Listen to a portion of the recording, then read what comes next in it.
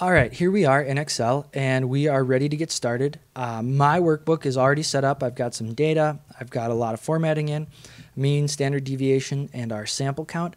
I highly recommend that you download this workbook. Link in the description. Go ahead, download that.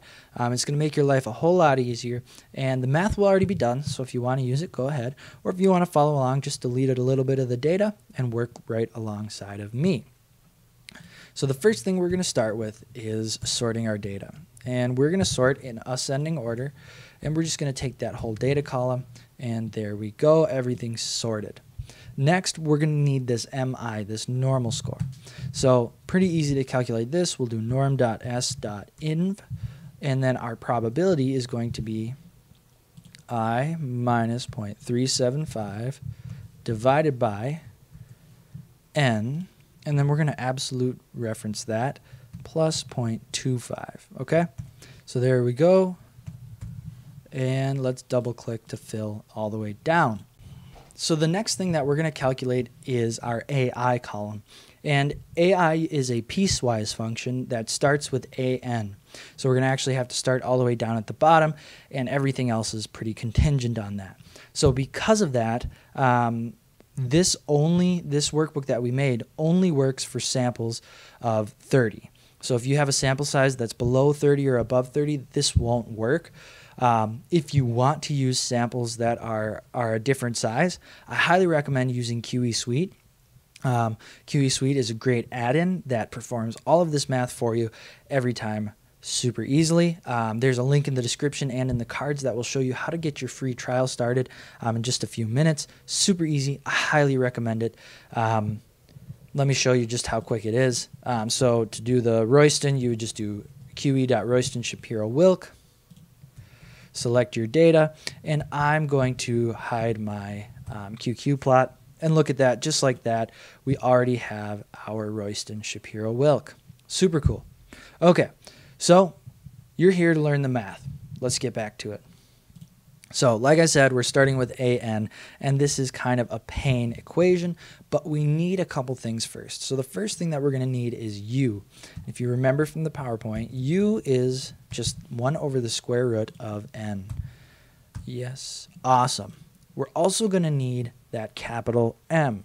Capital M is the sum squared of our MI values. So we take that. Awesome. We have M, we have U, we have MN. Let's get started. So AN equals negative 2.706056 times power of U. So we raise that to the 5th.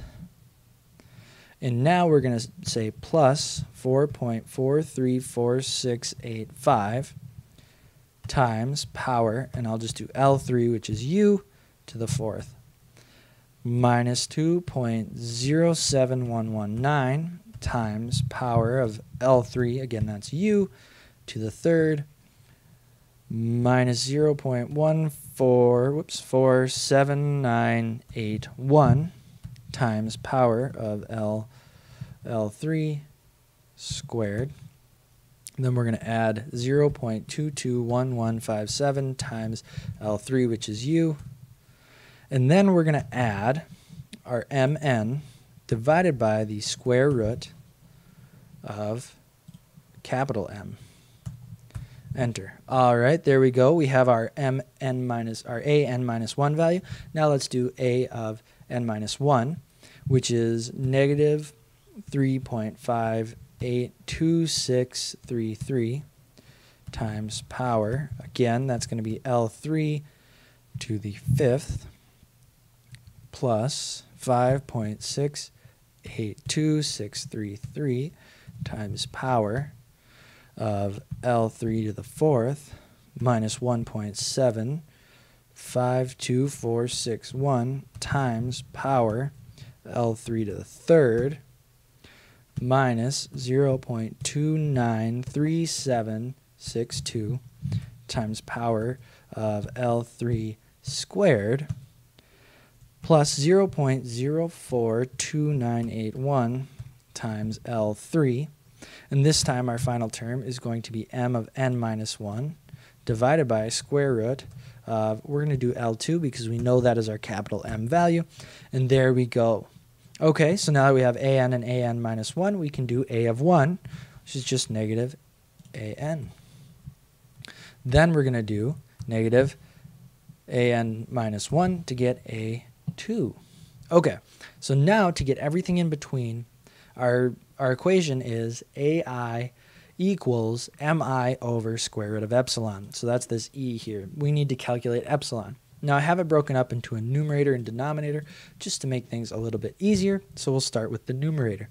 And the numerator is capital M minus 2 times the power of mn squared minus 2 times the power of mn minus 1 squared. Enter. And then our denominator is very similar. It's 1 minus 1 minus 2 times the power of an squared minus 2 times the power of an minus 1 squared. Enter. And then we just take our numerator divided by our denominator to give us epsilon. Then ai is pretty easy. It's just going to be mi divided by the square root of epsilon, absolute reference with F4, and enter. Now I'm going to double click, and that's going to fill us all the way down there. Wonderful. There we go. So now that we have our AI column, we can calculate our W test statistic by taking, and I'm going to first do power of choral of yi and ai. Close that parentheses, raise it to the power of 2, enter, and there we go. 0.9571, which is exactly what we got from QE Suite. So how do we turn that into a p-value? Well, we're going to first have to derive this mu and sigma to get z. So mu is going to be equals 0.0038915 times the natural log, and here we'll actually power of the natural log of n cubed minus 0.083751 times power natural log of n squared minus 0.31082 times the natural log of n minus 1.5861. Awesome, there's our mu, and now we're going to do sigma. Sigma equals exp of 0.0030302 times power natural log of n squared. Then minus 0.082676 times, got it. Okay, let's double check. So exp 0.0038, wrong one. 0.0030302 power ln n squared minus 0.082676 times natural log of n minus 0.4803. Yep, I'll accept that. And now we have mu and sigma. Let's calculate our z value. So our z value is going to be the natural log of 1 minus w